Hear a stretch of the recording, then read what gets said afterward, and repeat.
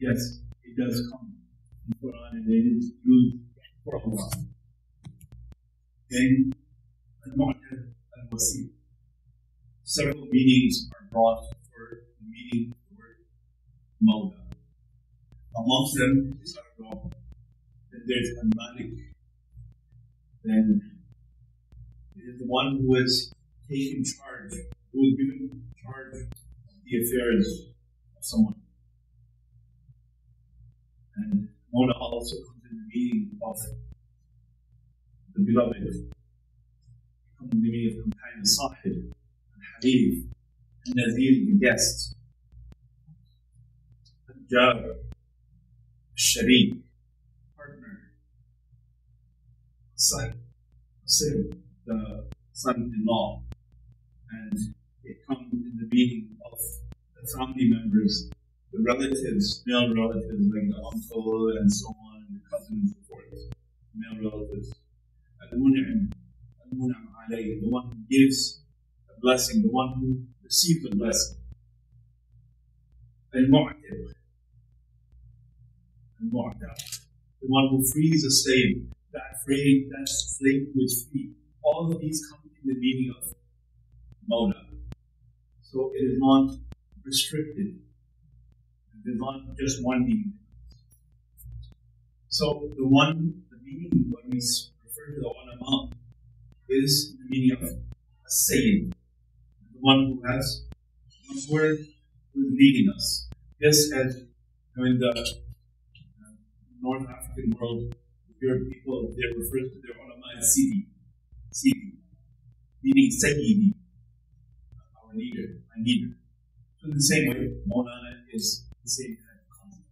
It means our leader. It's not that we're taking that this person is God, and it's not that we're taking him as a freed slave.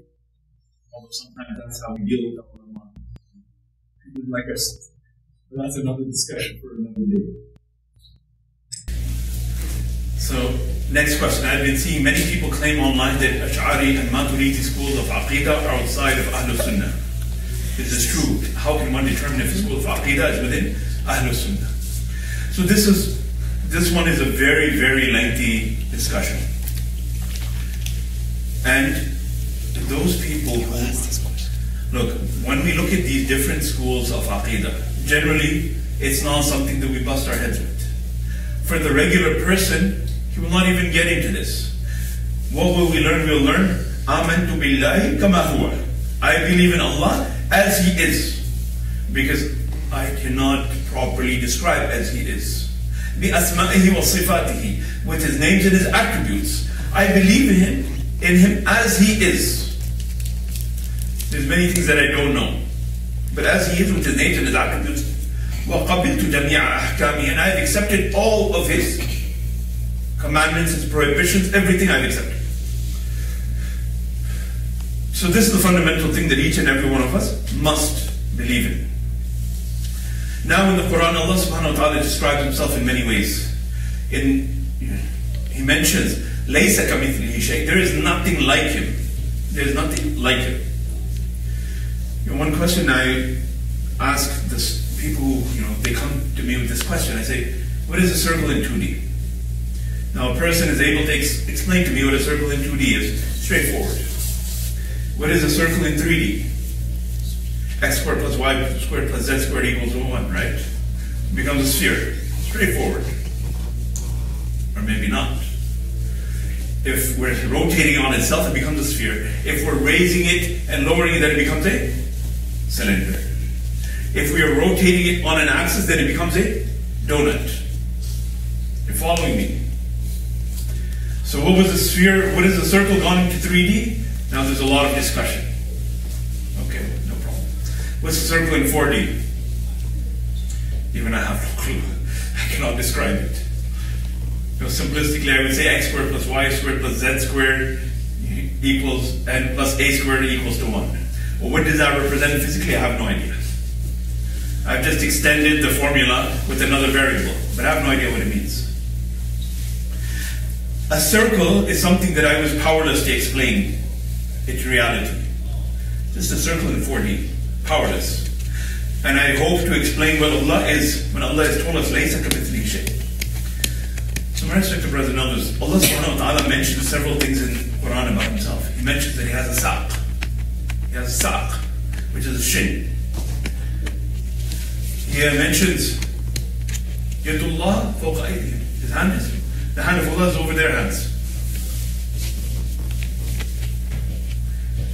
So these are things that, now how these words have been they've interpreted, this is where the difference in these schools of thought of Aqidah come in.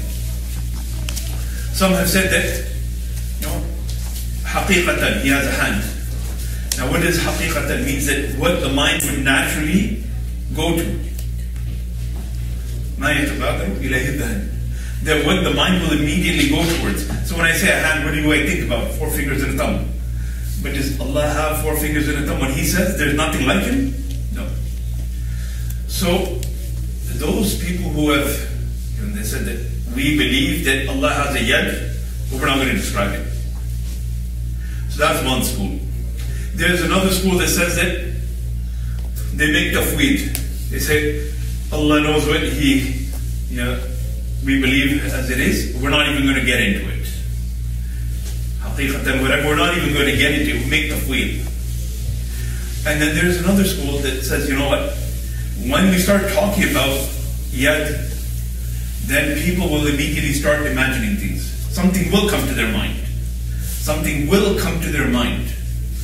So in order to prevent this, we will make ta'wil, we will interpret. So we'll say that Yadullahi ma'al jama'ah, the hand of Allah is with the jama'ah. We'll say, it means that the assistance and the help of Allah is with the jama'ah. So that we save people from a bigger problematic thing, which is to make tajseem, to give a shape and a form to Allah. So look, these are things that the Ash'ari and Maturidi schools, they are within Ahlul Sunnah wal Jama'ah. There is no doubt that they are within Ahlul Sunnah wal Jama'ah. They choose to make tafweed or ta'wil depending on whether it was the recent or the mutaqaddimin or the mutaakhirin. They had slightly different ways of doing things. Mutaqaddimin, they would generally be towards tafweed. They would generally say, we're not going to get into it. We believe, as Allah has said, we're not going to get into it. The mutaakhirin, the more contemporary ulama, they made ta'wil so that the people's minds would be saved from putting a picture and putting a shape to Allah. So,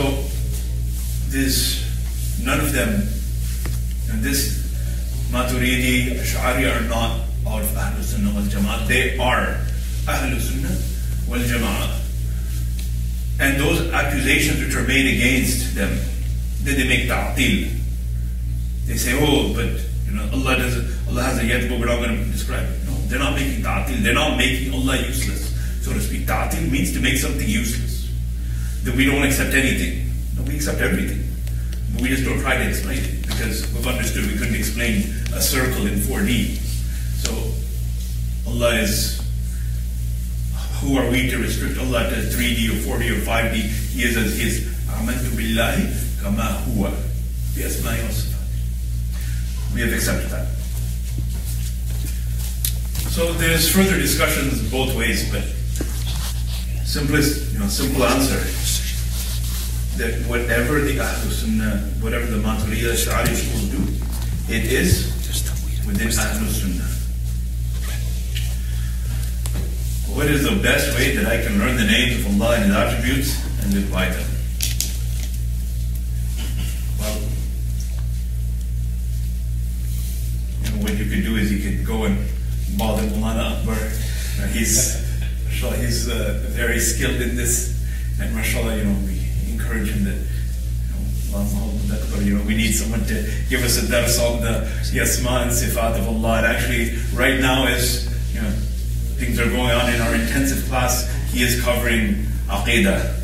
So, for those who are interested, join up. And look, how we're going to live by them, the more we give da'wah towards them, the more we talk about them, the more it affects us. A person, he knows that Allah is Razaq. A person, he knows it with his mind. But how will this reality come into his life? How will he live by it? The more he talks about it. The world keeps telling him, if you don't do this, you're not going to survive. If you don't do this, you're not going to get by. What does he do? He has to keep reminding himself, no, it's not my job that gives the rizq. It is Allah who gives the rizq. It is not the shop that gives the rizq. It is Allah who gives the rizq. When all the asbab of rizq are going to be tied up, Allah is still going to be the one who gives the rizq.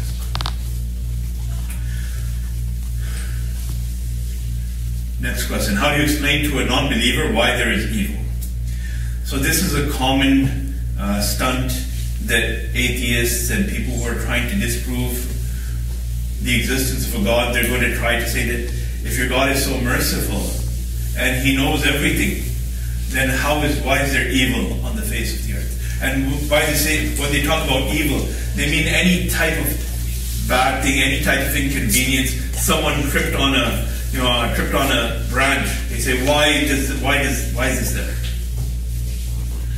So on the one hand, they want to put you in one of two traps. Either they're going to say that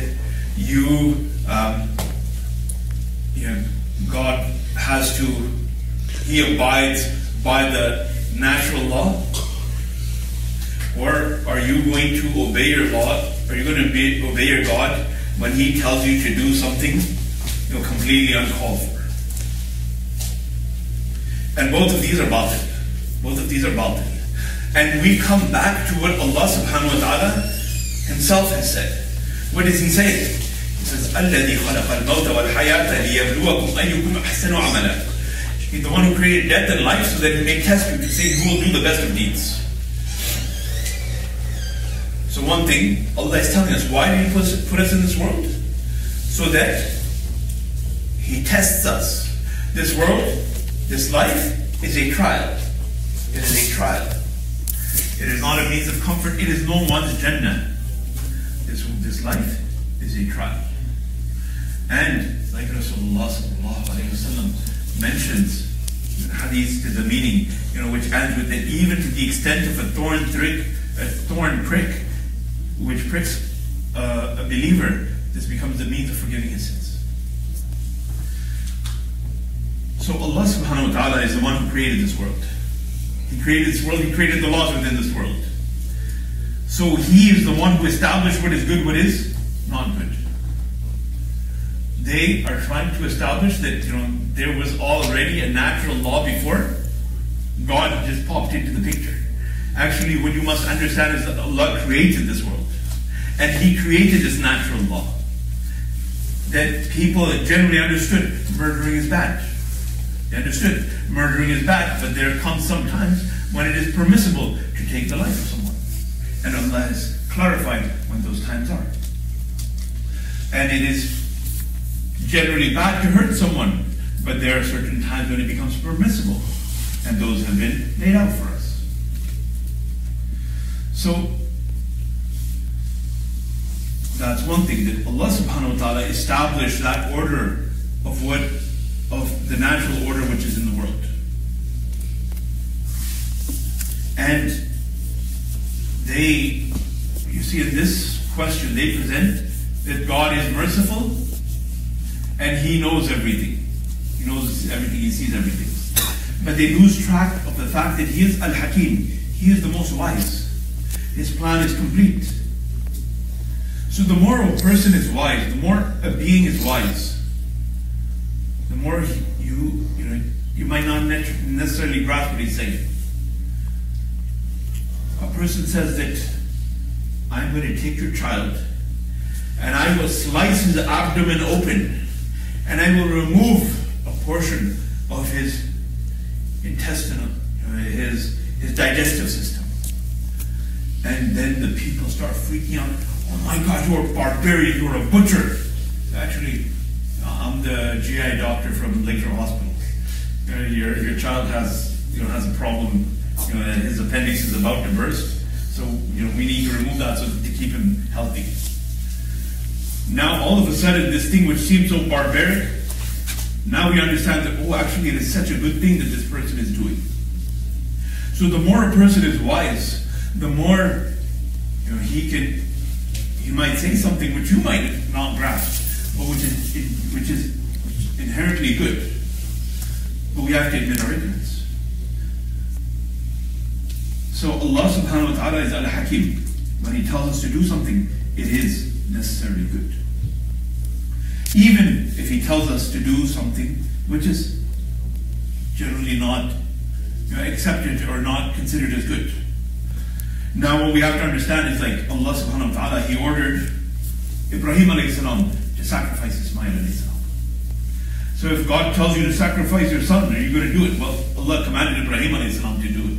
Allah is not telling us to do it. Our Sharia is established. Our Sharia is not going to change till the end of time. Our Sharia is not going to change. So Allah established what was the general law of good. Allah ordered us to do that good. Exceptionally, Allah will order His prophets. Allah will put them through tests. And whatever Allah orders them to do through tests, it might be something which a person generally understands, or it might be different from what a person generally understands. But since we understand, we believe that as Allah is Al-Hakim, and He is Al-Adl, and He is Rahim, He is Rahman. What Allah tells us to do here is good here. And if there's suffering in the world, because it is like that doctor who is going to put that child to the knife.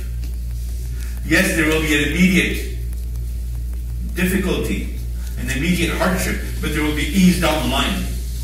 So the believer understands that there might be difficulty in this world, but there will be ultimate ease and comfort and goodness in the Akhirah.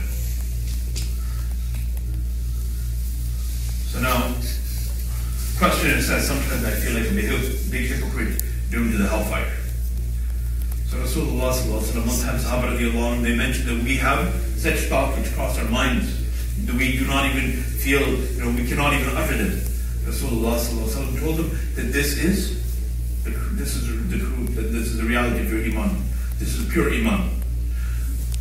That a person, he feels bad over his sins. This is good. If a person felt nothing over his sins, then it would be problematic. But a person feels sad over his sins, this is a good thing. Now, in addition to that, do not be hopeless of the mercy of Allah, because Allah forgives all sins. A person comes back to Allah repentant. He comes back to Allah sincerely hoping for forgiveness, doing his best to leave these sins. Inshallah, Allah will forgive him. And at the same time, do not become careless in falling into sins, because a person who does that, and then shaitan has tricked him in the other way. Iman is the balance between the two, between hope in the mercy of Allah and fear in one's sins. Next section is about doubts. Some doubts that came along the way. So, questioner asks, is it permissible to have a dog if we restrain it outside our personal space and our prayer area? He mentions, I heard the house in which there is a dog, angels will not come in. Let's say we keep it in our main floor and outside, and we sleep and pray upstairs. So will this hadith be an effect for this situation? Look, Rasulullah mentions that house in which there is a dog or a pig, the angels do not come.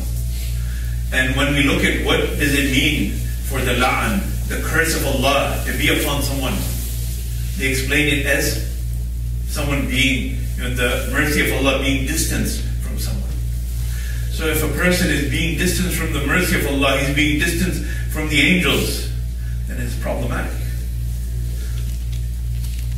So, the schools of thought, the majority of the schools of thought consider the saliva of the dog to be najis. The Malikiya considered amrun ta'abudi, that a person washes after the saliva of the dog comes, but it's not inherently because it's najis. But the majority do consider it najis. So a person, he is having najasat in his home, he is being distanced from the mercy of Allah, distanced from the angels entering his home. This is problematic. So this is something that we should avoid. If a person has a hunting dog or a security dog, that's another story. but just a dog that he keeps as a pet, you should avoid that. Questioner asks, I've currently decided to stop my addictions, but I often relapse. What would you suggest? I suggest keep going at it, keep trying. If it's reached a point that you are in need of professional help, get professional help if you need. Do what you got to do, but do not become despondent of the mercy of Allah. Keep trying, keep doing your best, keep making sincere intention to leave your mistakes, your faults. Inshallah, Allah will give you, Allah will support you, Allah will give you help, Allah will reward you through this process. Is it halal to drive too fast on the highway? I know what you're talking about. Look, I'm never going to encourage anyone to drive too fast. And arguably what's more problematic is when people drive stupid. So do not drive stupid. Now in terms of how fast you drive, I hear that there's a margin of error in the devices and instruments used to check the speed. So if you're going to be between 100 and 120 on the highway, then it's still going to be considered, yajuz, it'll pass. It's ma'fu'an. So I'm not going to discuss any further than that.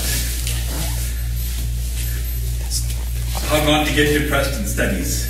And what should I do if I'm academically stupid? Okay. Look. What would I'd advise someone that, what should you do? Do not get depressed. Study something that interests you. And study with teachers who are inspiring. There's some subjects which are very dry. And there's some subjects that they're dry, but their teachers make it very captivating. I had such a class. I did organic chemistry too. I did in McGill. So I happened to study with Joe Schwartz. And he was a very interesting teacher. He would go on the board and he would draw things. He would draw big molecules. Like, this is LSD. Like, all right, you got my attention. Now this is how you make it. Like, okay, that's very interesting. So he would get our attention like that. This is crack cocaine. This is cocaine. Now tell us how you get from here to there. So he caught our attention. Maybe not with the best examples, but he got our attention. So try to find the best teachers. Try to find the interesting teachers. Whatever subject you're studying, find something which is interesting to you. Find the best teachers for it as well. And look, what should I do if I'm academically stupid? That's a very vague question. Or this is a very loaded question. A person sometimes is not the smartest because he does not apply himself to his studies. He does not apply himself. He's just hoping that he's going to do good. I remember when I got to CJEP, my entire high school I just coasted through.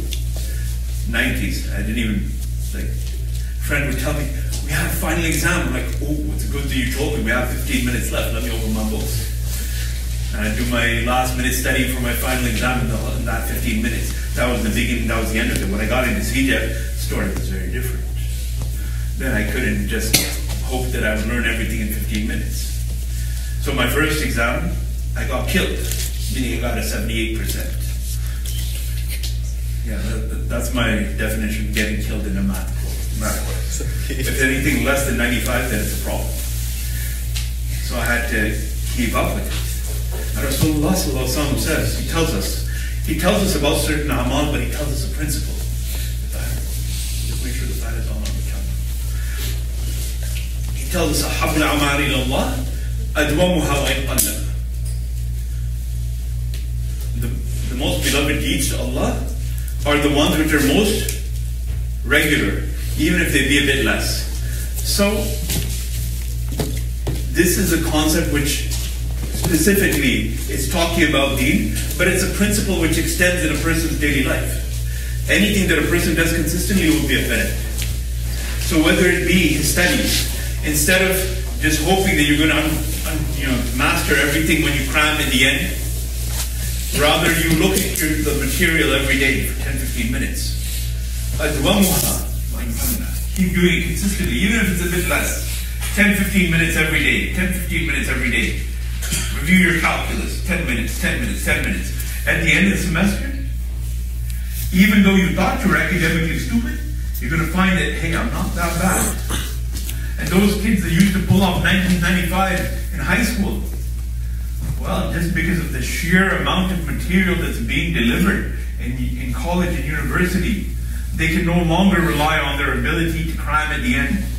And that person who is following this guidance, which came through the Sunnah, he's actually doing much, much better. So take the wisdom, take the guidance which came from Rasulullah sallallahu alaihi wasallam.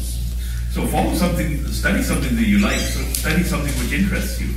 Find the best teachers, but from your side, bring those practices which will give the best results. Now getting into financial dealings. So a person needs to ensure his earnings are halal. Allah will ask us, we will be asked from where we earned our wealth and where upon what we spent it. These are things that the feet of the son of Adam will not be permitted to move until he answers these questions. So these are two of the questions that will be asked. So financial dealings are very important. So questioner asks, if I have a cat, can I sell it? Or is it better to simply give it away?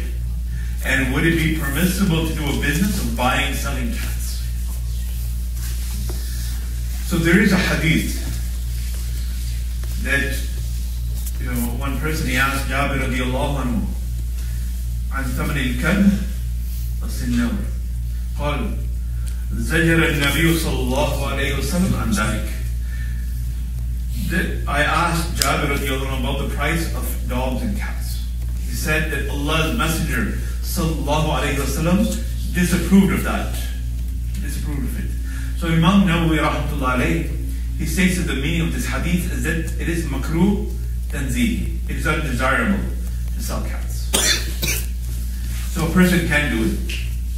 He can do it. But if there's something otherwise that you can do which is not criticized, then it is better. But nonetheless, it is permissible. So if you are presented with the option of working in a bank or selling cats, opt to sell cats. But if you're given the option of selling cats and doing something which is completely halal, then opt for that thing which is completely halal rather than that thing which Rasulullah sallallahu alayhi wa sallam he disapproved of. Is drop shipping halal? So drop shipping is it's a type of contract, type of process where a person advertises a product and he sells it without this product actually coming into his hands. This is what dropshipping is. Now there are considerations where a person can appoint wakils, he can appoint legal representatives along the way, or he can be someone else's legal representative along the way of something. Like for example, if I am selling on behalf, I am a salesman for a bigger company. So I am allowed to sell their things even though that thing is not in my hands. Say that I'm selling showers. So I am allowed to sell showers because I am representing Flurco or whatever company. Now, if I'm just selling it, but I'm not their legal representative, I'm not their salesman, then Sharia has prohibited selling that which you do not possess. So that is problematic. Now dropshipping, we have looked at contracts. This is a matter which is, as many people ask, so we have looked at different contracts of dropshippers.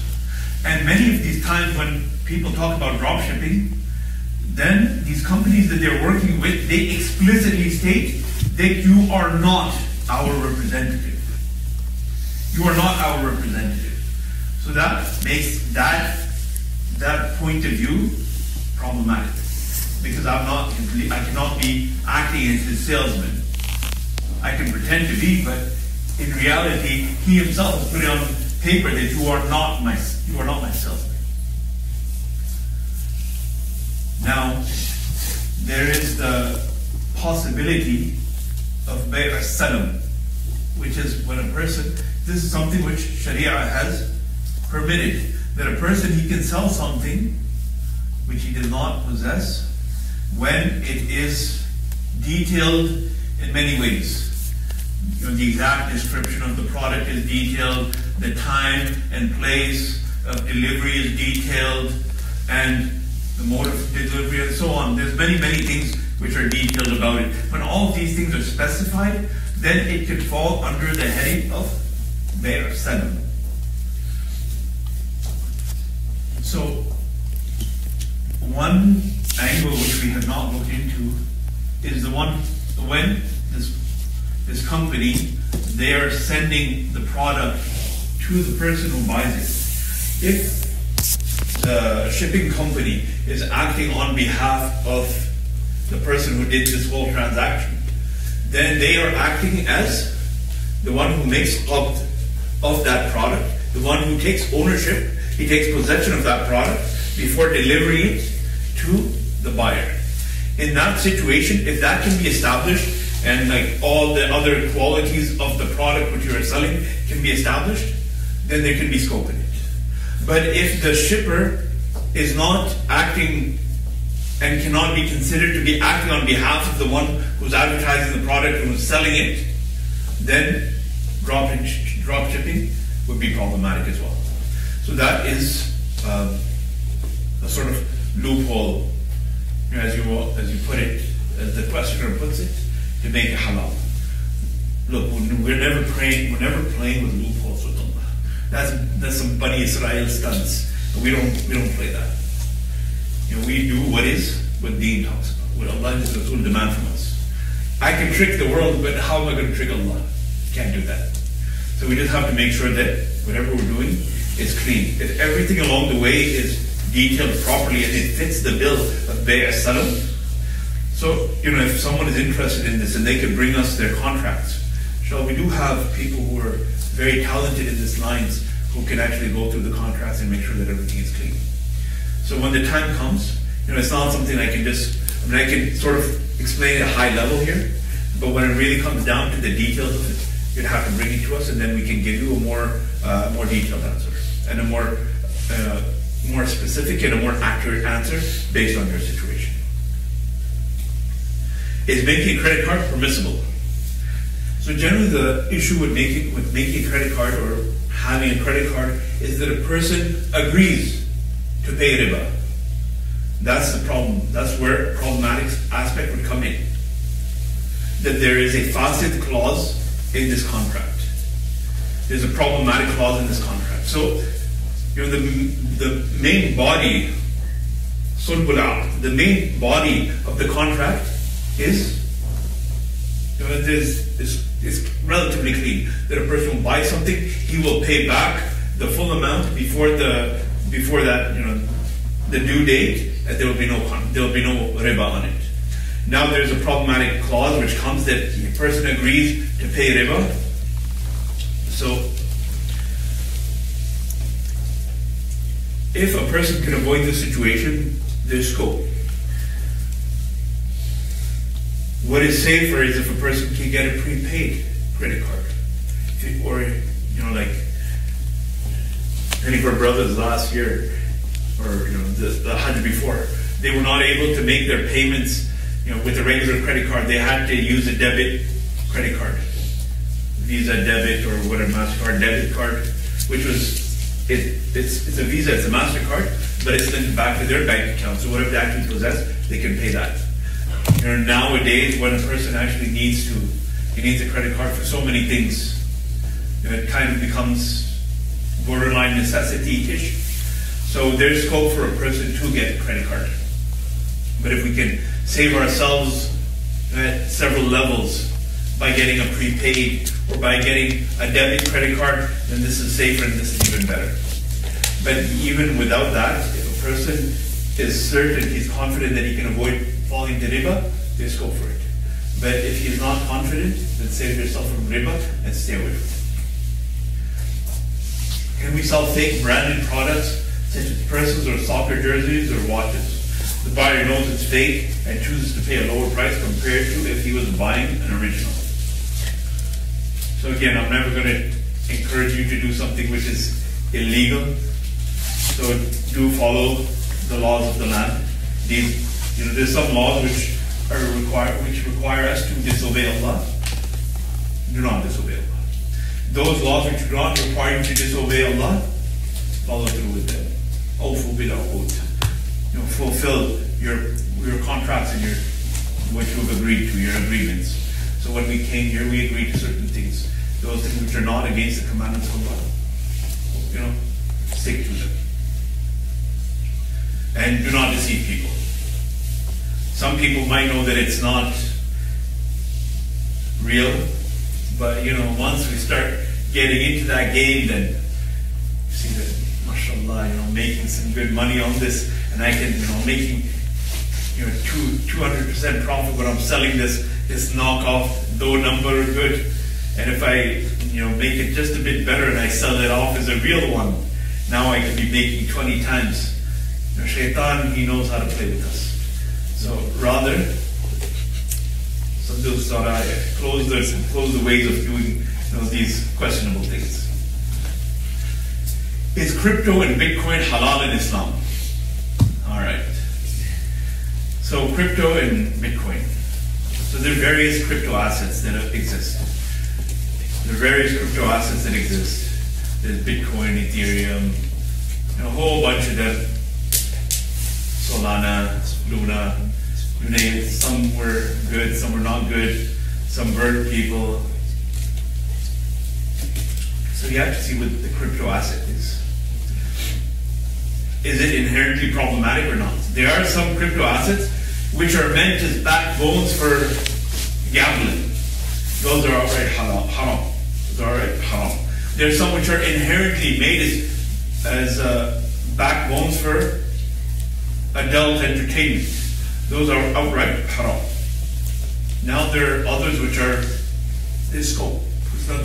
There's nothing immediately noticeable, problematic, which is within them. So amongst those which are not inherently problematic, the general consensus amongst the ulama is now they're considering them as, from what I am seeing in the ulama that I'm following, they're giving some scope of permissibility in them. There remains a debate whether they're considered currency or commodity. The way we deal with currency is different than the way we deal with commodities. So if a person is selling a car, it's dealt with differently than if a person is doing forex trading. They're dealt with differently. If a person is buying, selling silver and gold, it's different than if a person is selling flour and sugar. So there's a debate going on. There's further consideration going on, further research going on. Is crypto and the different crypto assets, are they currency or are they commodity? So those that do have problematic aspects in it are seen to be generally Sharia compliant. But remember that these are relatively new, and a fatwa is given on the reality that is available about something. What is it? What is that thing in reality? What is that thing in reality? So as we are understanding the reality of a thing more and more, the ruling on it may change. This is based on what the reality is. So, be ready that maybe the opinion might change. It's not because people do not know the fundamental principles of Sharia, Islamic banking, Islamic finance are established. But an opinion is given based on what is the reality of this thing. And if our understanding changes, then the ruling might change. Now concerning Ibadah and worship, the fundamental religious observances. So questioner mentions, I have started experiencing a weird feeling recently. Every time I go to the masjid, I feel anxiety and panic within my body, as if I were dizzy or short of breath. As soon as I leave the masjid, it gets better soon after. If this is in fact the case, then maybe you want to be in touch with me, we'll refer you to someone for some ruqyah. Because, we have observed ruqya being done, and we've observed people going through this where the person who was possessed actually did jump at me and try to attack me. And then once the ruqya was done, then the person had no awareness that any of this had happened. So if this is in fact the case, which is, ruqya is not my forte, so I'd have to refer you to someone else. But if this is in fact the case, then get in touch with me after, or email me or whatever from our website, and we'll try to refer you to someone. Before, I had a better relationship with Allah subhanahu wa ta'ala. I used to talk to Him in my du'as and take my time in salat, but now I feel that relationship isn't at the same level anymore. Look, the reality of any relationship is the same. The reality of any relationship is the same. Back in the day, when I was a newlywed, I used to call my wife and we used to talk for an hour and a half every day, and so on and so forth. And then, as the realities of life, so to speak, came in, it became less frequent, less time. We're all, she was busy in this, or I'm not specifically talking about my life.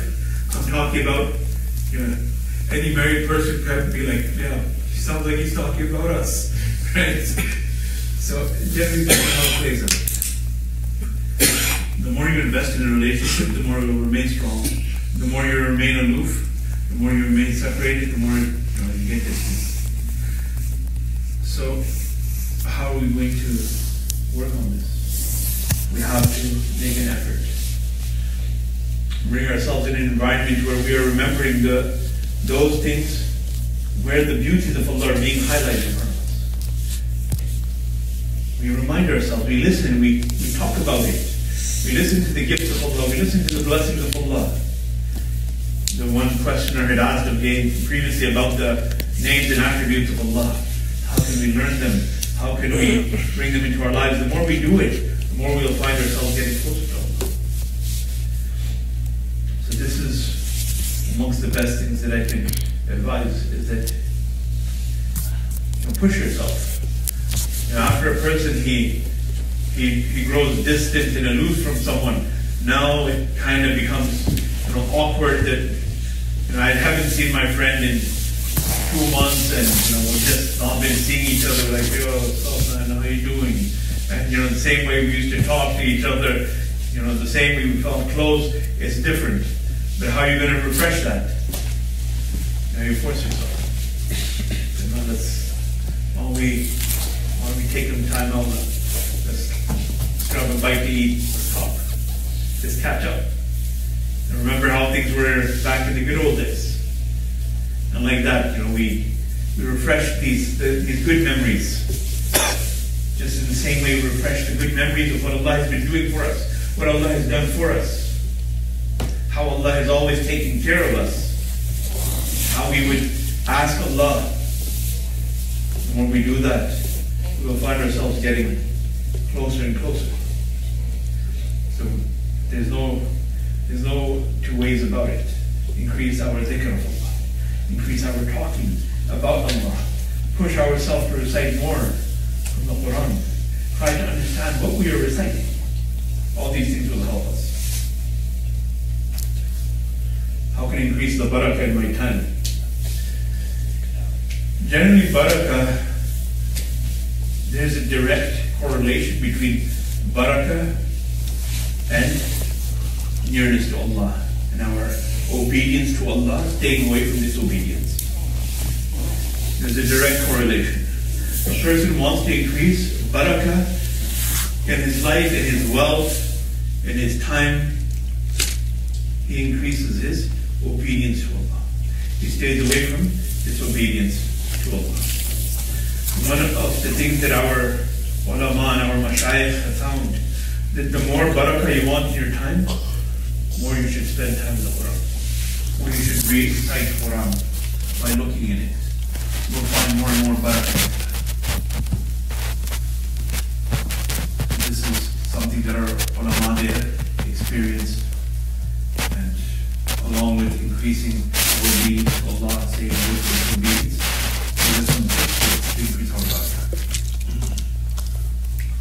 questioner mentioned that I'm currently on my his journey. Sometimes I recite the sajda verse in multiple sittings, and I forgot to make sajda, or I forgot how many sajda I must do. So generally, when we talk about a sitting, as many times as a person is within one general area. Say that a person was sitting in the back of the class. He came to his teacher to recite. In the back, he recited the sajda ayat 20 times. Then he came to his teacher, recited it 3 times, and so on and so forth. All this is considered one sitting still. Now, if he got up, he went to the toilet, he came back, this is considered a second sitting.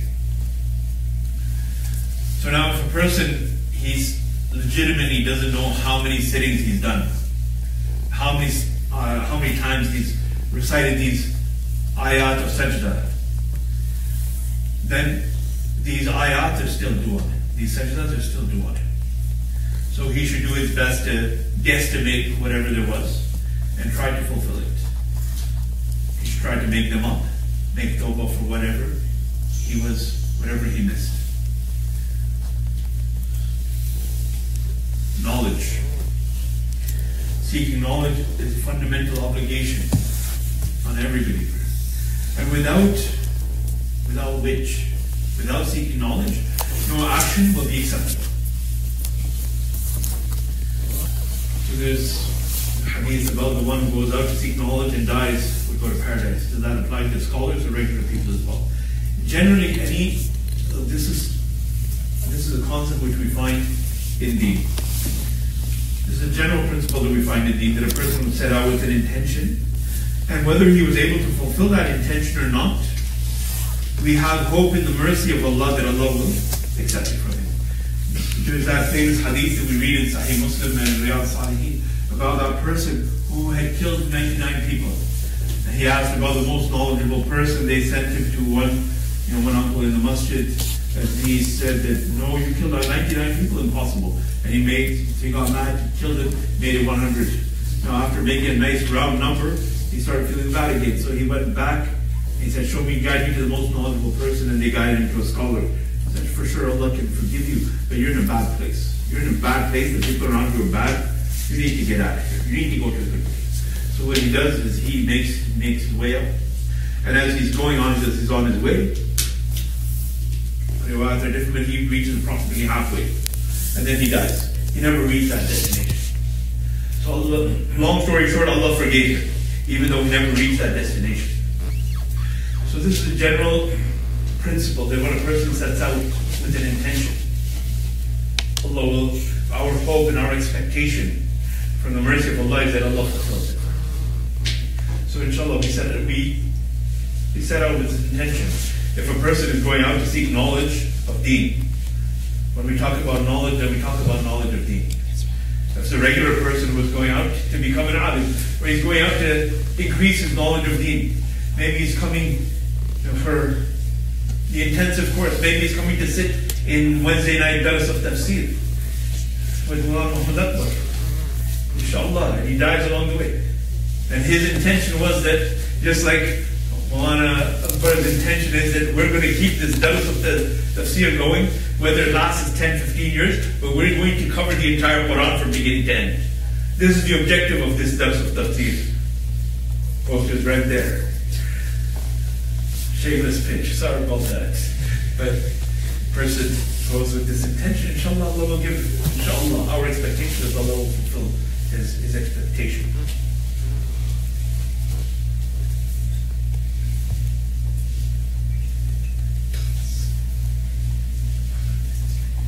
Can you quickly explain in 4 schools of thought and what they are?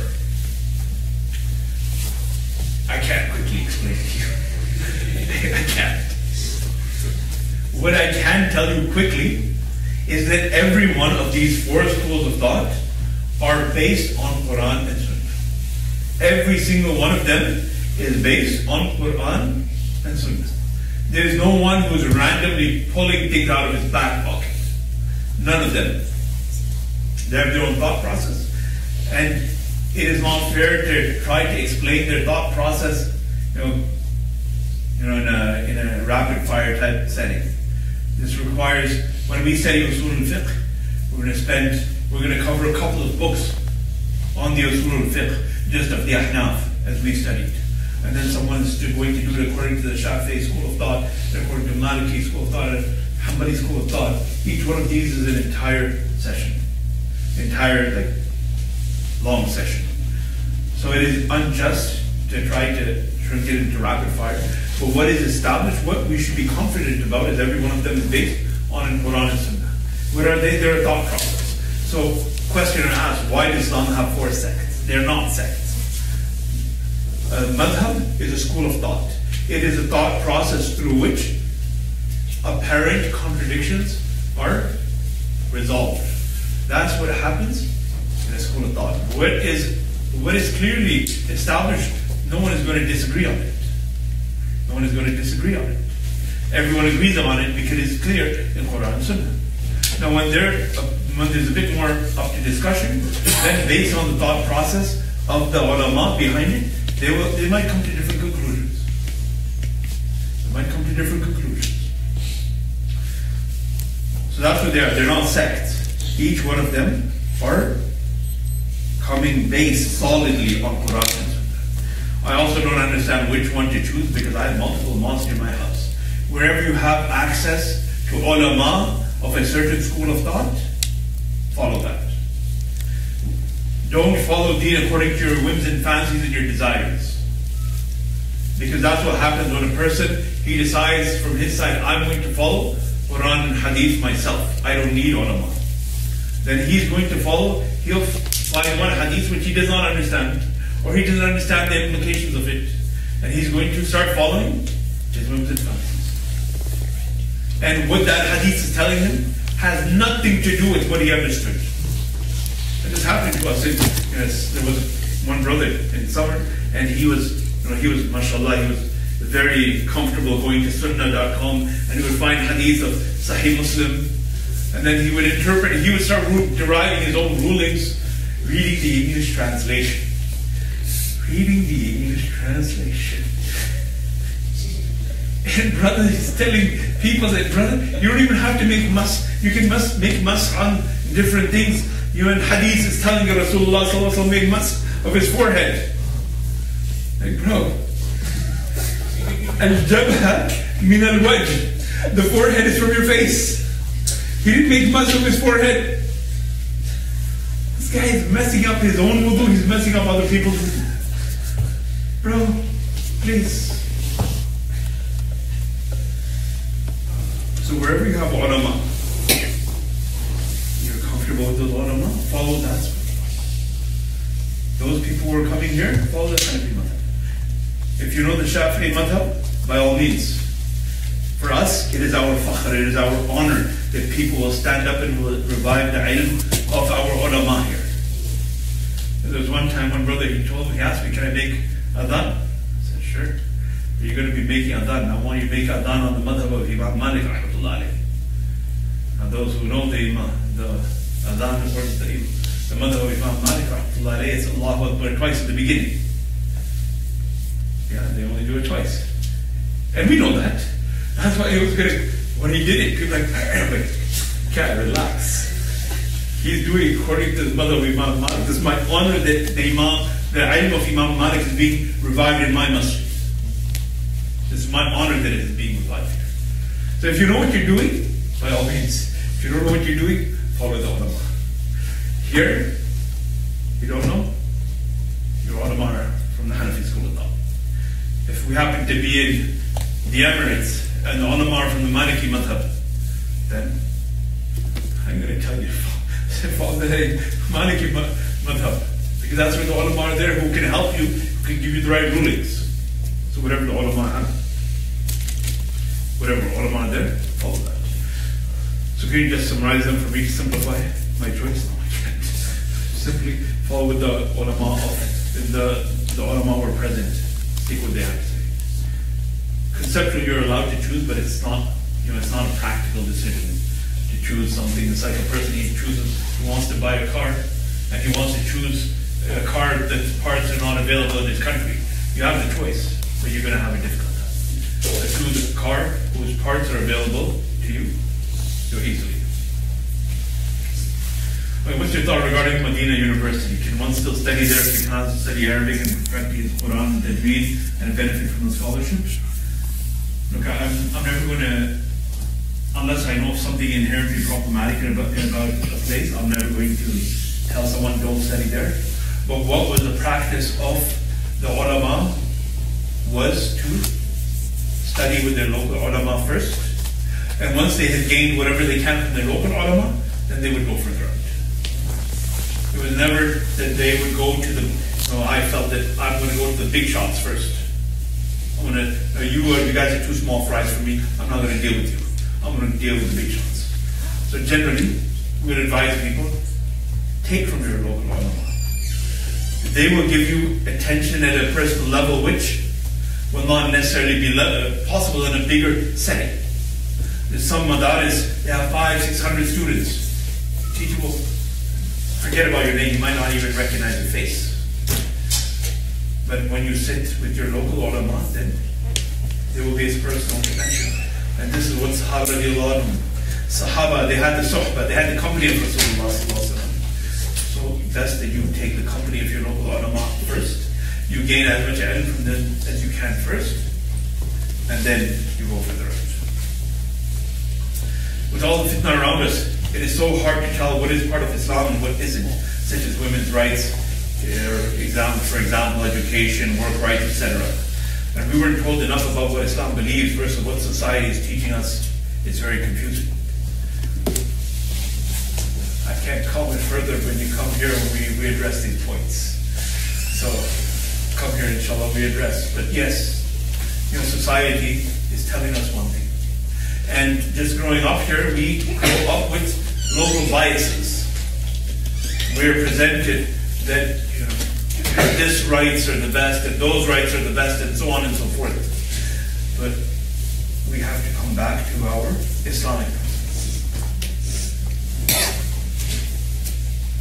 And this is actually there's so much to be done about this. That these harms are reaching us at a societal level.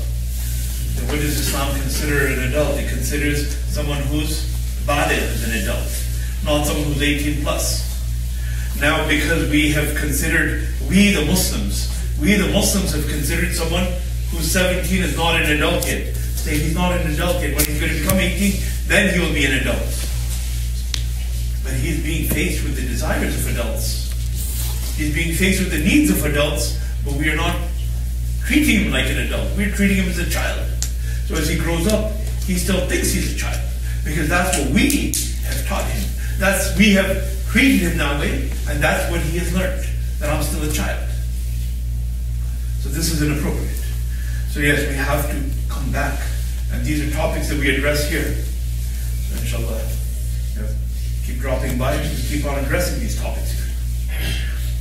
But this is really something which is necessary to understand what does Islam say about all these different aspects, because it will shape our worldview. It will shape our view of this life and everything around it. So we have to come back to our deen, and this inshallah we can get from our ulama. So along with learning the wajibat and the arkan of salat and what breaks and what doesn't break wudu, we will also touch upon these things.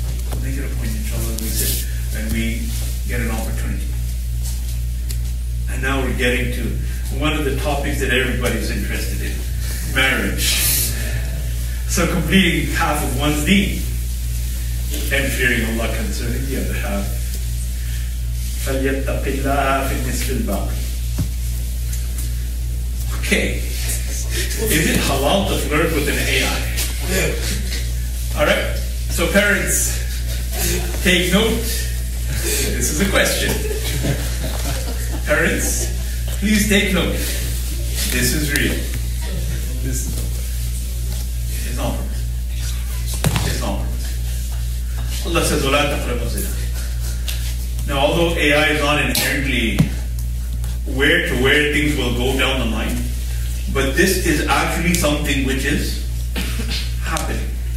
This is actually something that is happening. And people are developing feelings towards these AIs.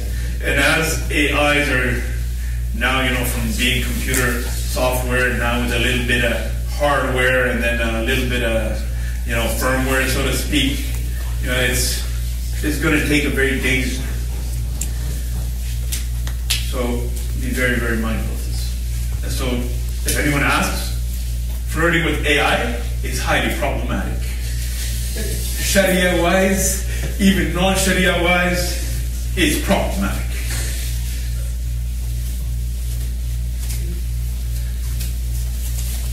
Questioner asks, I have a question about lowering the gaze. Sometimes when you look at the ground, you're more likely to be staring at their uncovered legs. Would it be better to speak while looking at their face? But their face is also very beautiful. Brothers are laughing, but I have actually experienced this myself. We actually went to, we make it a point that we go and we try to visit brothers of the community. So we knocked on one house, and there's a big dog that rushed, and there was like a glass window. So the big dogs, it surprised us. And then, to our surprise, there comes a leg there that removes the dog. We're like, we're not supposed to be looking at that. And then the door opens. So, lowering the gaze, yes, we're supposed to do that. But if you're going to be a problem looking up and looking down and looking up, then just look this way or that way. Don't look at the face. And definitely do not be looking at the legs. Look this way or that way. Guard your gaze. Alright? We're clear about that? Okay. Now this is a very serious comment. So before we address this comment, I wanted parents to be aware of what the children, what the youth are being faced with. So yes, youth are being faced with something that parents who grew up back in the country, they cannot grasp it. They cannot understand it. And now being someone who is like getting out of my youth, getting into slightly older age, I know what the youth are going through. And I know that it kind of tames down as you get a bit older. So someone who's a bit older, they're not going to experience the same, whatever you want to call it, as what a youth might experience. But it's a very valid comment. These kids that think that marriage is a joke and over-romanticize it, it's sad that they don't realize how big of a responsibility it is. So I guess it's more of a comment, but it's something that I will entertain, because that is correct. Yes, marriage, we feel the need for it, but marriage includes several aspects. It does. Rasulullah says, "Man istata'a minkum al-ba'ata falyatazawwaj, fa'innahu aghaddu lil-basar wa ahsanu lil-farj, wa man lam yastati' fa'alayhi bis-sawm fa'innahu lahu wija." So he said that the one who is capable of the physical and the financial obligations, let him get married, because it helps him guard his gaze and it helps him preserve his chastity. But the one who is unable to take care of these responsibilities, alayhi bis-sawm, let him fast, let him fast, let him fast, فَإِنَّهُ لَهُ وِجَاء, because that is a grinding, a castration, it is a protection from his falling into his desires. So yes, it is a responsibility. Rasulullah tells us about this responsibility. That whoever is able to take care of this responsibility, let him fulfill this responsibility. And he mentions that it will safeguard him from zina. So now, what I want to bring to the attention of the elders is that be in touch with the youth. Be in touch with the youth. You will be surprised to know that a guy with a beard in the MSA of his college, with a sister wearing a hijab in the MSA of their college, have fallen into zina. If you don't believe me, get news from the grapevine. Is this true? is for real. So they are faced with it. They are faced with it. And marriage is also a social responsibility. There's no doubt about that. And now what I want to throw onto the parents, that raising children that come from marriage is also a responsibility. So we have to raise them with this Islamic mindset, this Islamic worldview. Coming back to the question that we don't know what to do. What are the rights of this? What are the rights of that? When do I treat my child as an adult? How long do I treat him as a child? All of that has to be considered. Because the reality is that we have grown up with the romantic idea of love and relationship. And that's what we were exposed to. If that's what we're exposed to, what do you think the children, they're growing up, they imagine that when I get married, that I'm going to be with my husband, my wife, so on and so forth, and it's going to be such a rosy time, and we're going to be living happily ever after. You're going to be living happily ever after and take care of the marriage. If not, then it's a problem.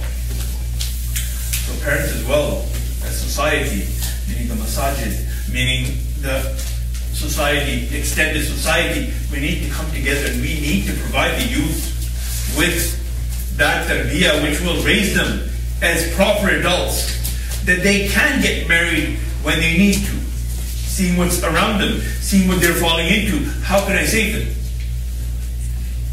Because if I'm not going to do my job as a parent, and I'm going to criticize my children that they want to get married at 16, they want to get married because of what they're exposed to. If I'm just going to throw artificial blocks, or maybe they're real blocks, maybe they are serious concerns, but if I'm not doing anything to address those concerns, then ultimately at the end of the day, someone's going to make a mistake, someone's going to slip, someone's going to fall. So as a society, we have to come together and we have to do better. What is masculinity according to Islam? Well, it's not what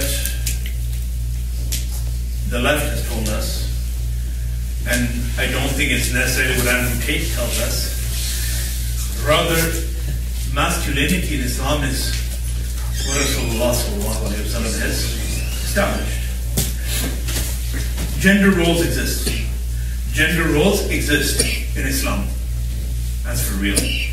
The man, he has to earn for the family. الرجال قوامون على النساء. Allah subhanahu wa ta'ala has stipulated the man is the qawwam. He is the one who maintains the family in terms of their finances and in terms of their head. He is the head of the family. Absolutely. And as a leader, he deserves respect. And now as a leader, he has to lead the family. He has to lead the family. And at the same time, any leader, he is between two places.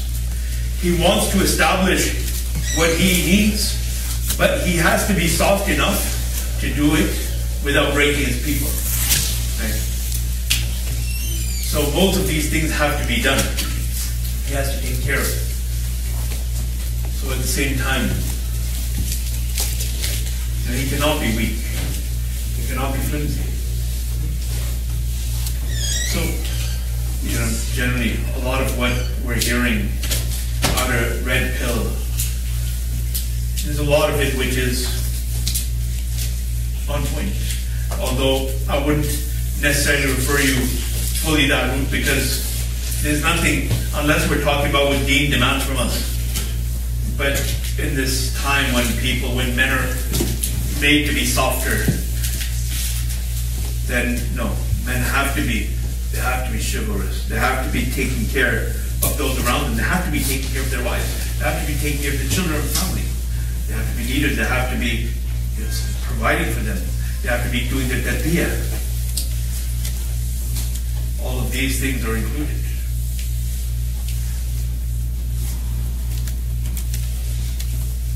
But this is a much longer topic. So we're going to require a separate session just on the full details of this. But one thing I'm telling you, it's neither what the left tells you, and it's neither what fully what Andrew Tate tells you. It's somewhere in between. If you want to understand, you have to keep coming back to what Allah and His Rasul has told us, and that is where deen is. And like we've mentioned, the height and the pinnacle of women's rights is not feminism, it is Islam. And the height and the pinnacle of men's responsibilities is not red pill, and it's not the left, it is Islam. The height and the pinnacle of anyone's rights and responsibilities is Islam, and we have to give our due to learn from this. To learn it. We go to our ulama, we ask them. Can you give a step-by-step detailed instruction on how to get married? Start from step 0. And what's the best way to approach a sister for marriage? Bro, this was covered in the marriage seminar. So, and this is actually a very long discussion, but Rasulullah sallallahu alaihi wasallam, he mentions that a woman is married for several reasons. She's married for her wealth, she's married for her beauty, she's married for her lineage, or she's married for her deen. So he says, take the one who has deen. Grab that one who has deen. That doesn't mean that you have to exclude, it doesn't mean that you have to say, you have to exclude beauty, like, no, she can't be beautiful. May Allah give you guys all beautiful wives. May Allah give our sisters downstairs who are looking for husbands, good, pious, handsome husbands. Look for the one who has deen. What is the best way to approach a sister? Look, when Khadija radiallahu anha wanted to send a proposal for Rasulullah sallallahu alaihi wasallam, he was her employee. He was mudarib. She was Rabbul Mal, he was mudarib. She could have been like, hey, and what about? I was thinking of getting married. But so she had the responsibility for family. Send a message to Rasulullah sallallahu alaihi wasallam. So if you want to get married, do your due diligence and actually include your parents in it. This is the number one thing that I can advise you. Have your parents involved throughout the process. How many times I've seen that youth get together and they get emotionally attached to each other, and they think that they're ride or die. They think they're going to be together forever, and then just something goes wrong, and then they turn their backs. And the family, the parents that this youth had been turning his back on because of this one that he is so in love with, now he goes back. So make it a point that you keep your parents on board. Look for these things. And if the parents are on board and you've done your background check, have your women do a background check. A lot can be found in social media. You can see what's up with this person's life. You see her TikTok and you see that she's dancing to TikTok in front of guys, girls, and you're like, okay, we have a problem here. And if you see the guy, he's showing off how he's a player and the gangster rap and this and that. You're like, all right, is this what I really want from my potential husband for my sister? Probably not. So do your due diligence. Once due diligence is done and there's nothing problematic, then have a discussion on a high-level things. What is your long-term objective? Is this person a family person? Is this person a career person? We have to see that are we on the same wavelength? Or am I thinking that I'm a family person and she's thinking that she's fully geared towards her career?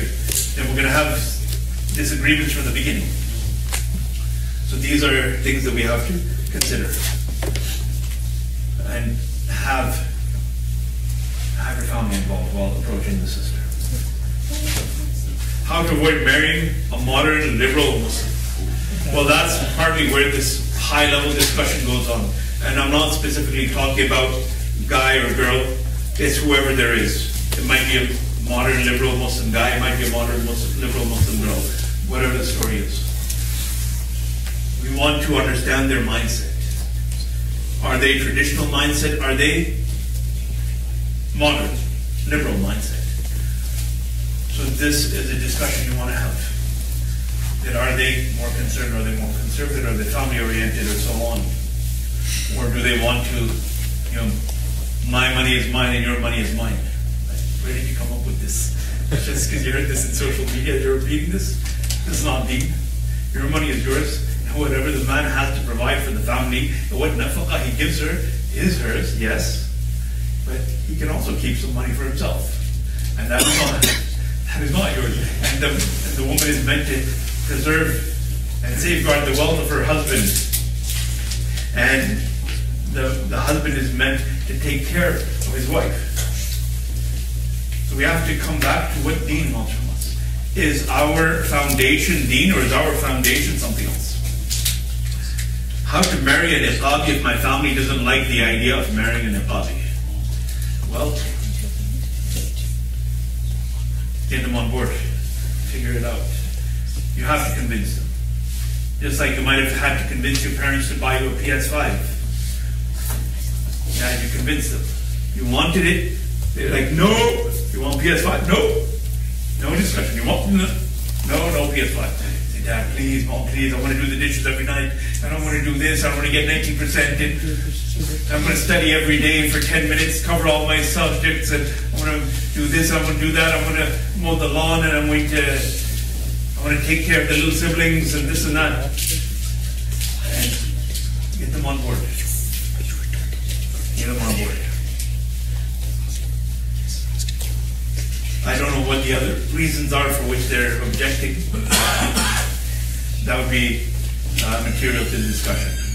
How do I get married in a situation when parents believe one should finish his studies, then find a job and make money, then get married after your prime young days are gone? Well, they have to be introduced to what's happening in reality. What can I say?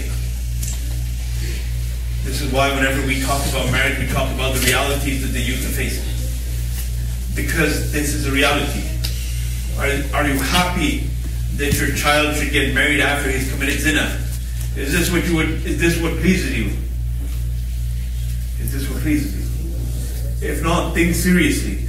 Think hard. We have to completely reframe the structure of raising our children. This is a reality to our parents. This is a reality to the young parents. This is a reality to the youth that we have to change the way we're looking at things. I'm not a child at 13 years old. I am an adult. The world might tell me I'm a child, but I'm an adult. I have to be responsible. This is the way we have to, change things up. And you bring them to your local ulama. Bring them to those people around you who are aware of what's happening, who can convince them, who can at least present it to them. Allah save our generations. Am I allowed to get married, but we both live in our own homes for the first few months or a year? Let's go for it. It's not the best case scenario, but if a person finds that they're not going to be able to preserve their chastity and they want to go this route, just get your parents on board. Just get your parents on board. Because they will make sure, they will facilitate whatever else happens along the line. There will be differences. There will be misunderstandings which will happen along the way. Just for context, Rasulullah tells Aisha radiallahu anha, I know when you are happy with me, I know when you're unhappy with me. She says, how is that? He said, when you're happy with me, you swear by the Lord of Muhammad. And when you're unhappy with me, you swear by the Lord of Ibrahim. So, it is established that Aisha radiallahu anha would at times be unhappy with Rasulullah sallallahu alaihi wasallam. And you're hoping that your marriage is going to be a bed of roses. You have perfection personified, and his wife is sometimes unhappy, and you're hoping your wife will always be happy. It's not going to happen. So make sure that your parents are on board, because they're going to help you with things when there's the differences, when there's this and that that's going to be going on. But there is scope for it. So make sure that you are seeing each other now that you are married. Make sure you're seeing each other. You remain in contact with each other. When we lose contact, that's when we lose this connection that was there. Just like when we lose contact with Allah, then this nearness which we experience, it starts slipping away. When we lose contact with our spouse, then same thing. After marriage, how do I as a Muslim go to the store and buy protection of very stressful situations? Order online. I heard that while being intimate with one spouse, it is better not to look at each other's nudity and be done with quick. Is this true? Look, Rasulullah is mentioned about Rasulullah the neighbor looked at Aisha radiallahu anha as a private part and vice versa. But it is not impermissible. So spouses should be satisfying each other. So it need not be done quickly, but it is permissible to look at one's spouse. Is role play halal? As long as it's with your spouse and you ain't role playing something else which is impermissible, it hasn't been explicitly forbidden. In a scenario where you have more than one wife, can you like one more than the other? So there are certain things that a person can control. He controls how much time he spends with one wife and he must be fair in this. How much he gives to each wife, how much he spends on each wife. He doesn't have the capacity on his heart. Even Rasulullah used to mention, he used to make this dua that, Ya Allah, I have done whatever justice I am capable of doing. You're not only for what I am capable of, meaning in terms of the love that he has. He had a special love for Aisha radiallahu anha, which was not the same for the other wives. There was nothing that he could do about it. But Allah says, وَلَا تَذَرُوهَا كَالْمُعَلَّقَةِ. Do not leave her hanging. That you've only gone one way and then you've forgotten the others. Do what you can to be fair. But there's certain things you cannot control. And if you happen to love one more than the other, it is what it is. But what you are capable of being fair about, be fair about. Miscellaneous. Okay, so this is not necessarily complete. This is just general thing. How to escape the matrix according to Islam. Allah says, believe in Allah, believe in the unseen, believe in the promises that Allah has put, you will escape the matrix. You want to escape the matrix, you want to escape the systems that others have put in place to control you. Follow the commandments of Allah, put your trust in the commandments of Allah. You will find a solution out. So the matrix and so on is not particularly my terminology. But what really, look, others who talk about escaping the matrix, who do they talk about? Riding around in their Bugattis and in their this and that. Is that escaping anything? You are still a slave to dunya. Unless Rasulullah says, "Ad-dunya sijnul mu'min wa jannatul kafir." The dunya is the prison of a believer and Jannah for the disbeliever. So you're just following the same formula that the non-believers are following. Come to what Allah and His Rasul have told you is good. وَالْآخِرَةُ خَيْرٌ وَأَبْقَى. Go after the akhirah. That's how you're going to escape the matrix. But you're not going to go after the akhirah until you have yaqeen. وَبِالْآخِرَةِ هُمْ يُوقِنُونَ. Until you have yaqeen in it. That's how you're going to escape the matrix. Who is the best poet to benefit from? Which language you're talking in? My Urdu is garbage, so I can't really help you with that. I think Iqbal is apparently supposed to be good, but I can't speak with authority.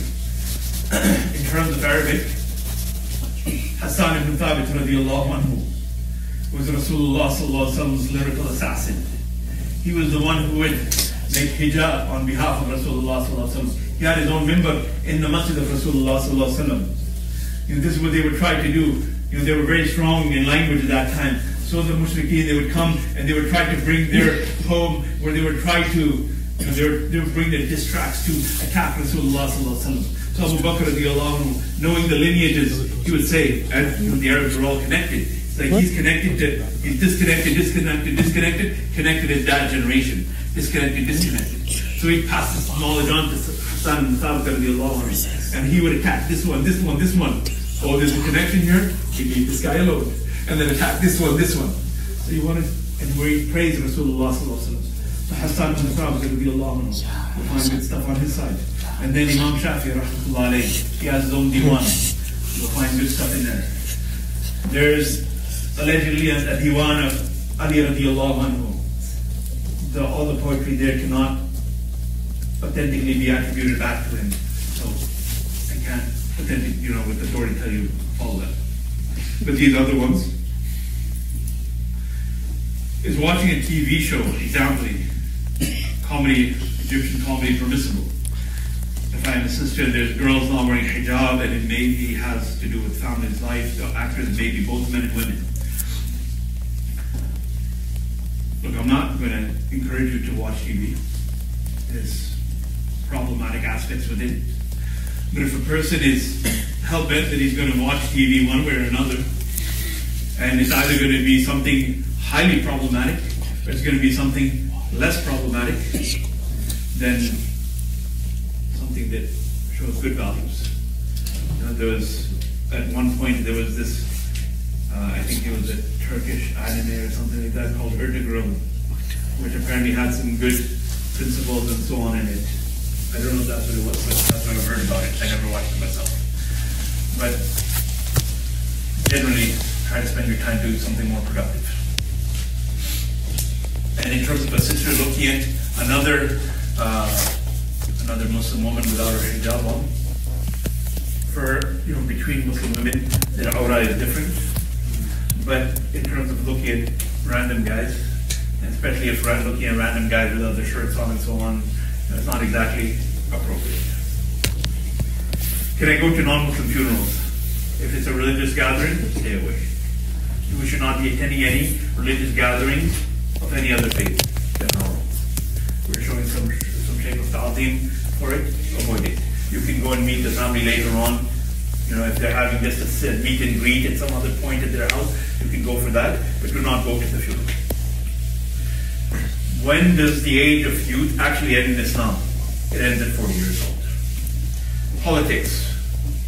Being involved in the country in which we live. Is protesting haram? If there's nothing else haram associated with it, then it's scope. Is it necessarily the most productive thing? Maybe, maybe not. But is it? So now there's some protests where they're going to be like music blasting, girls dancing, this and that. Like, okay, I came to bring Allah's help. So what generally we want to do is want to establish something where the commandments of Allah are being preserved, where they're being upheld. Like now, there's some brothers who are working hard for, in the Palestinian front, and they're making a point that they're going to protest. But when it's Salat time, they're going to make sure that they're going to be at a place and a time where people can make wudu, when they can pray their Salat in Jamaat. They're facilitating these things so that they are taking whatever dunyavi asbab, whatever their strength or weakness is, but they're making sure that they're bringing Allah's help along the way. So, protesting, this scope. It's not haram. And we're not protesting because we believe that these people can change the ahwal. We're protesting, we're doing this with a belief that this is sababun min al-asbab. This is one of the means. But the more powerful means is the most, and we take whatever means are available to us. But if you're going to protest on the streets, my humble request to you is that you protest in the court of Allah for Fajr Salat in the masjid. Make sure you're there to protest in Allah's court, because He is al-fa'al al-haqiqi. He's the one who actually does. So make sure you're protesting in His court. Should we vote for liberals or conservatives? Honestly, our brothers in NCCM, they're doing good work to try to coordinate the Muslim vote and to coordinate a strategy amongst the Muslims so that we get meaningful results. I will refer you back to them. I've attended some of their gatherings, and I feel comfortable that there are people who know what they're doing. Politics is not inherently my game, so when something's not my game, I'm not going to play. But that is their game. So, mashallah. Brother Stephen Brown, who is their CEO, he also lives in our area. So, we can be in touch. We can understand from them how to strategize whatever instructions they're going to give. Inshallah, there will be khair in it. At least we're coming together under someone's guidance to, inshallah, bring some khair. Allah knows what He brings. So in terms of politics, I refer you back to them. When it comes to deen and the knowledge of deen and ilm, you're going to come back to your imams to get your deen from them. If ever there's a war and conscription is placed, how do we avoid fighting for the non-Muslims and against our fellow Muslim brothers and sisters? A valid question, I don't have an answer. I'm not familiar enough with the laws here concerning conscription. So it's something we'd have to look into. The last section, which is actually the longest section, social dealings. We have about 17 questions or 17 slides to go. I don't know if I'm going to hit it in 5 minutes. And social dealings, the hidden dimension of a person's Islam. Social dealings, they reflect our deen. If our social dealings are according to the commandments of Allah, then we have a sense that our deen is getting closer. And if our deen is merely restricted to our 5 times daily salat, and our social and financial dealings are completely another way, then this is wrong. So, questioner asked, I have issues going on with my elder sibling. He had wronged me many times and has done various things that have broken me. I give him greetings and have small talk with him every so often. Salam, how are you doing, this and that. He has backbited me a lot and said things that I will never recover from. He displays me as a terrible person to the public and acts as I'm a horrible person. Am I allowed to block him out of my life? If not, how do I Islamically repair my relationship with him? But set boundaries and tell him what he is doing is wrong. So, Rasul, one thing that we have to be clear about, Allah gave us our family. I heard this line from Mufti Maik, I'm just going to paraphrase it and put it in my own lines. That Allah did not give you a choice who you have as a brother, sister, mother, father. Allah did not give you that choice. Allah stipulated on you that you must make silat al-rahim, you must join ties of kinship. So there's no two ways about it. You must make joint ties of kinship. You don't like how they're operating. This is part of your trial. This is part of your trial. You have come to terms with it, that this is a trial that Allah has put me in, and I have to deal with it. So I'm going to do what I can. Can you cut them out? Can you block them? Absolutely not. Maintain small talk with them. If they're backbiting you, it hurts. It doesn't hurt so much when my enemy kicked me when I was down. It hurt me when my own blood and flesh put a knife in my back. That's what hurt me more. But it is what it is. This was not something which Allah was unaware of. You have to join ties of kinship with them. If they're going to talk bad about you, then limit what you talk. But be kind, be courteous with them so long as you can. I was lately very harshly judged by a very well-known and high-status individual.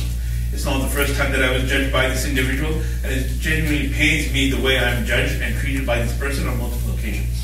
He further adds, I understand that I am very sinful and a bad person that always has the tendency to make mistakes, but I am tired of being judged, and Islam preaches equality for the high status and low status, rich or poor, ugly or good looking. I want to have respect and not be judged like this. If I call this person out on it, I am scared I will receive backlash and judged by the community.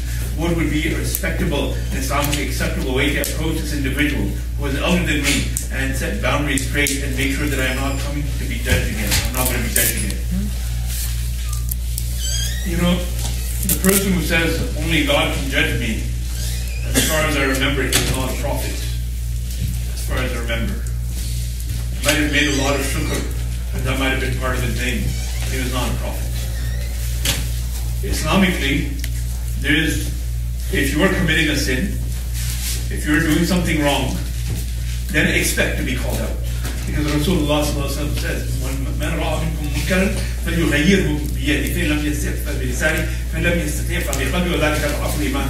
The one who is able, the one who sees a sin being committed, sees some wrong being done, let him stop it with his hand. If he's unable to do that, let him stop it with his tongue. If he's unable to do it, then let him stop it with his heart. And that is the weakest form of Iman. So, Iman demands that when I see something wrong being done, a sin being committed, I must stop it. So if someone sees something wrong, a sin being committed, and you hope that he's not going to judge you, that's not to stop. That's not to stop. If he sees something which is kind of inappropriate,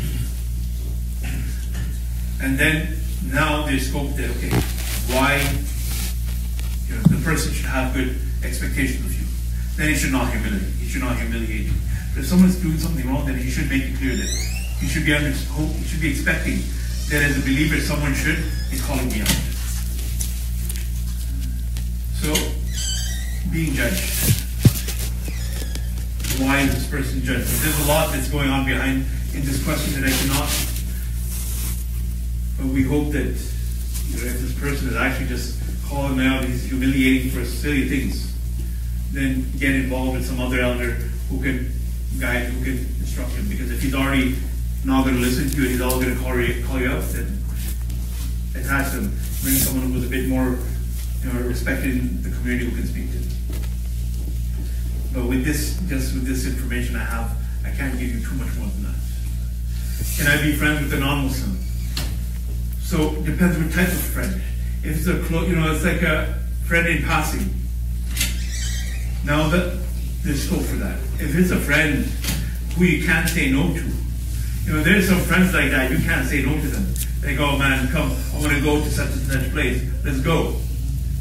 Like, no, bro, man, we had each other's backs. How come you're going to leave me like that? Like, okay, man, I'll wait till you. If he's that level of a friend, then no, you cannot have a friend like that. You cannot hold an non-Muslim's friend like that. Because how do you expect he's going to respect your limits in the deen? But if he's just a casual friend, an acquaintance, or a bit more than an acquaintance, there's scope. But do not let it increase to the point where they can make you do whatever they want, even against your own values. How does someone make deep friendship? And like any relationship, it's nurtured. You keep on looking out for each other. You look out for them.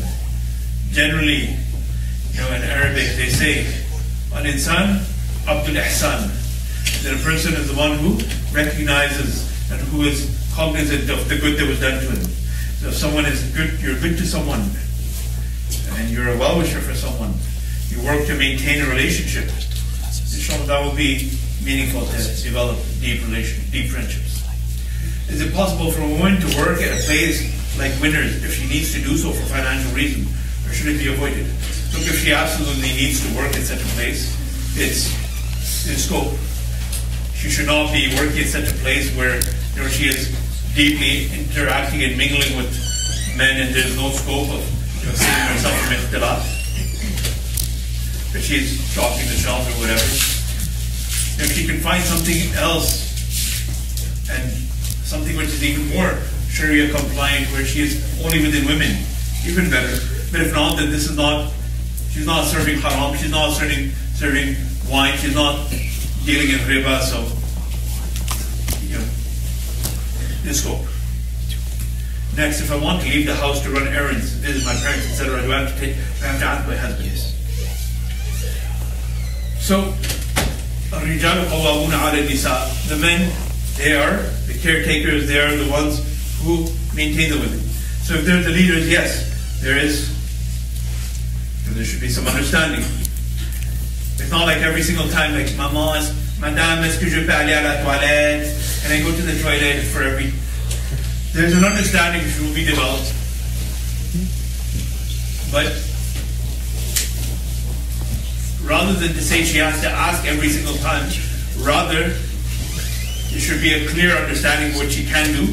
And when she feels hesitation to doing something, where she perceives that the husband might have an objection to it, that is when she must really ask permission and get the consent of her husband. But there's many times things are there's a feeling that we have with each other. My son will take my thing. He'll take my credit card. I don't have a problem with it. I know that I trust him with it. Take it. fine. Normally he should be asking me, but I have confidence that he's a sensible guy. I'm going to get the notification if he does anything stupid. He's going to be hearing about it. So, this permission which is understood, that is real, and that's something which should be developed in this marriage scenario, and it should be developed. How to please my mother, how not to be a mama's boy, and how to deal with one mother's emotional blackmailing. Okay, so we have to understand what is the position of the mother. As long as she tells you, so for a son, to obey his mother, to obey his parents, he must do so. So long as they are not telling him to disobey Allah. If they're asking him to commit dhulm on someone, like his wife, then he does not have to listen to them. If they're asking him to do something problematic, then he doesn't have to obey them. But he should seek the du'as, he should seek the pleasure of his mom. Now this person, this son, he has a responsibility to his mother, he has a responsibility to his wife, he has a responsibility to his children, he has a responsibility to his employer, he has a responsibility to many people. He has to give all of these responsibilities, and his mother should be cognizant of that. If she is making him miss these responsibilities, then we have a problem here. So how not to be a mama's boy? Well, be sensible enough to judge what are the responsibilities that you have and figure out how you can give these responsibilities. How to deal with one's mother's emotional blackmailing. Once you connect yourself to the ilm and you know what Allah demands from you, then you can understand when is someone pushing you past what Allah is demanding from you and when is someone within their limits. But a point to have to stress is it come to the ulama and learn. Come to the ulama and learn. Come to the ulama and learn. One brother came to me just last week, or maybe a week before that, and he was telling me that his wife went back to her parents, and until her parents give her permission to go back to her husband, she's not going to her husband. Once a woman gets married, her number one obedience is to her husband. Her parents are secondary. So clearly this woman did not have the ilm of deen. Because if she had to obey someone at this point, it was her husband. It was not her parents. Especially when her parents are telling her to disobey her husband. There's no obedience to any creation concerning the disobedience of the Creator. So when we look at, once we have this ilm of deen, you will do what your mother asks from you, so long as you're not oppressing anyone. Once you have this framework, do what your mother is asking. And generally, inshallah, we hope that your mother will be reasonable. And if she isn't, then it is the job of the man to juggle them, and to guide them, to instruct them.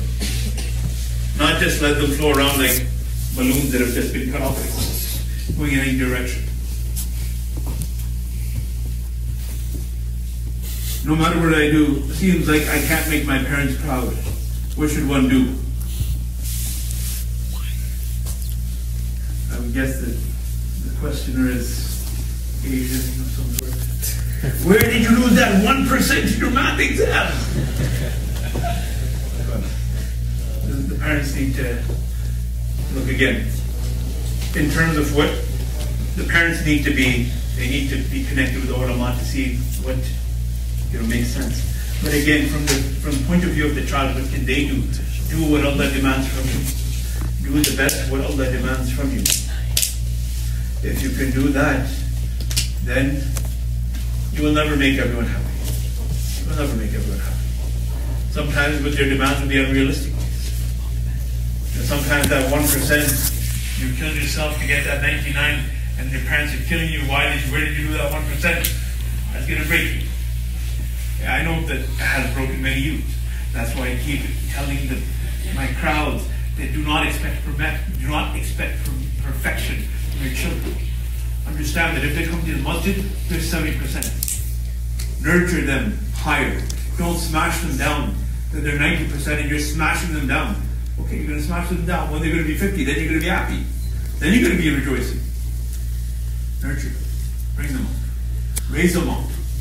That's what we got to do. What should I do if my family is not religious at all and don't care much of praying or anything else? With kindness, with akhlaq, establish some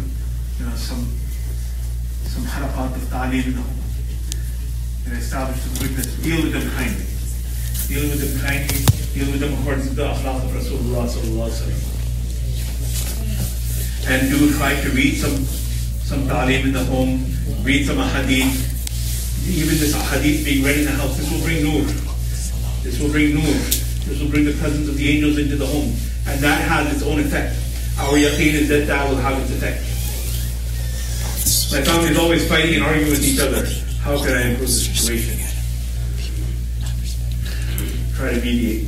I don't have there's no hard and fast on this one. It's a very open-ended thing. Try to bring, Allah subhanahu wa ta'ala talks about making islah bayn al-nas, and He highly praises it. And He says that He didn't give an azima to the one who does it.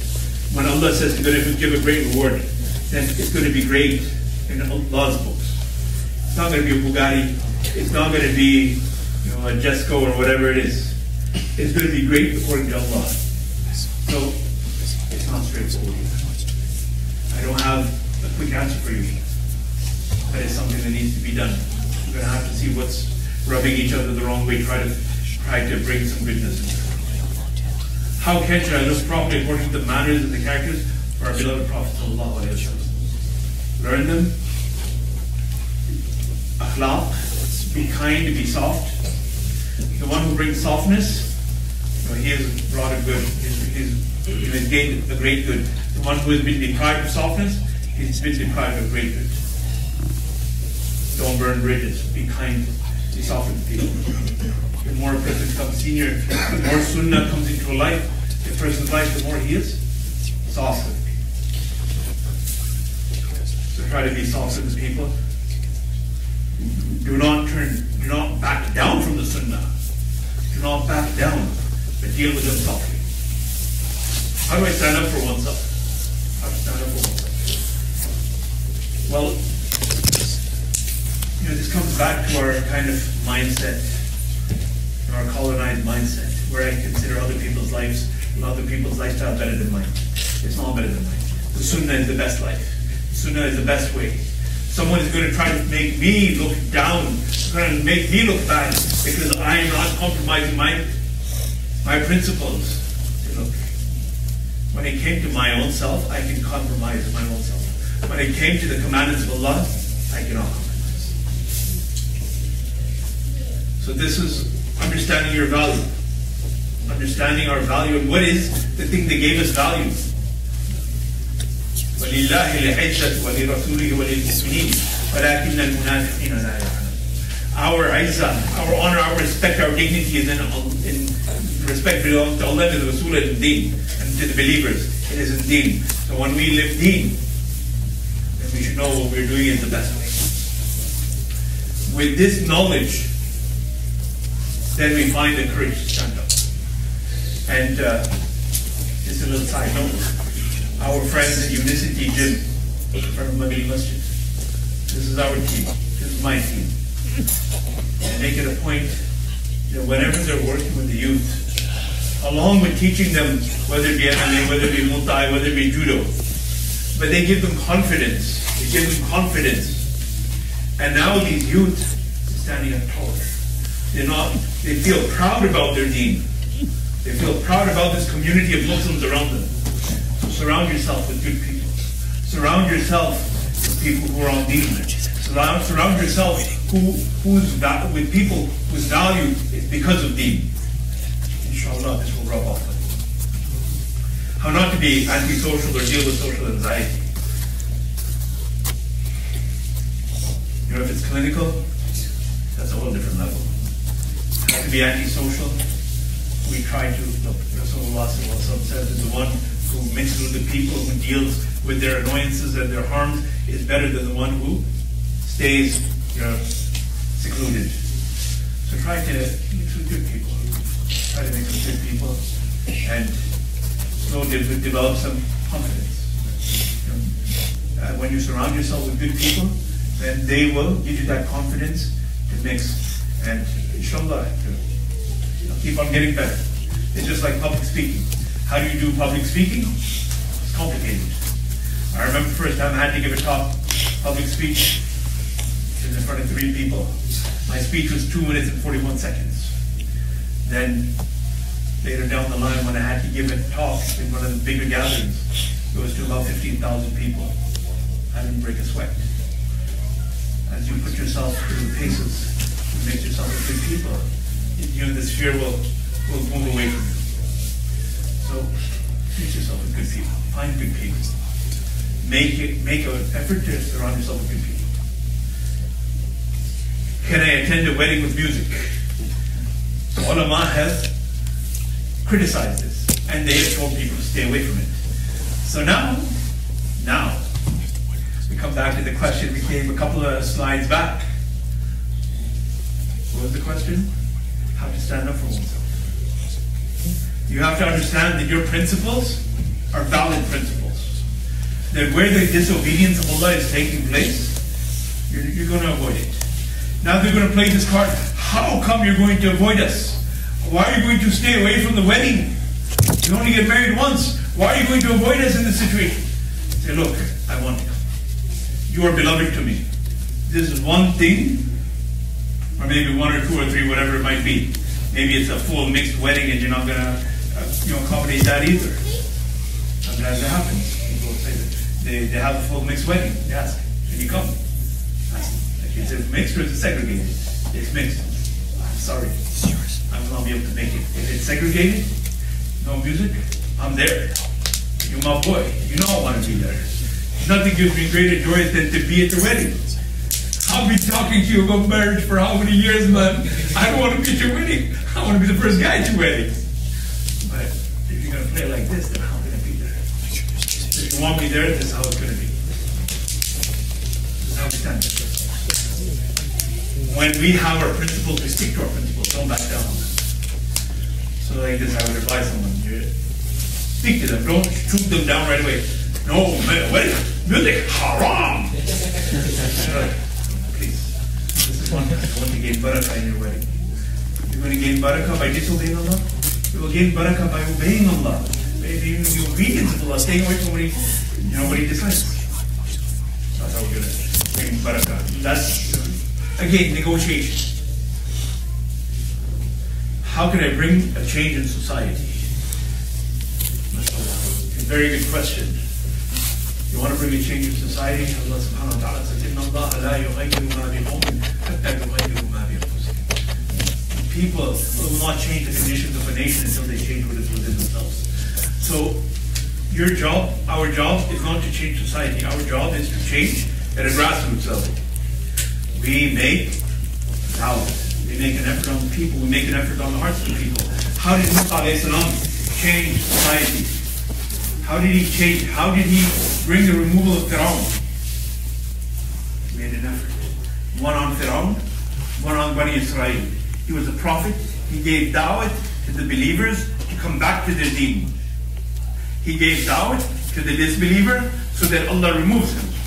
When they came back to their deen and da'wah was presented to this one, then Allah subhanahu wa ta'ala brought that change which no human in the world could have brought.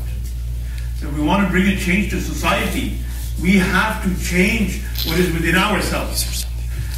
We have to change who we rely upon. And if you're going to go to the protest, go to the protest. I'm not preventing you, but protest in the court of Allah. You want to bring a change, make an effort on your neighbors. They come to the masjid. Make an effort that the orders of Allah are coming alive. Make an effort that deen comes alive. Allah will bring the change. You want to make the change, you cannot make that change. It was never your responsibility. Changing society was not your responsibility. Changing the hearts was our responsibility. Making an effort on the hearts of the people was our responsibility. Once we do what Allah demands, Allah is going to do what He had to do, what He has to do. live Q&A. We don't have time. I'm sorry for the delay to our local brothers. It's a bit past schedule. I apologize.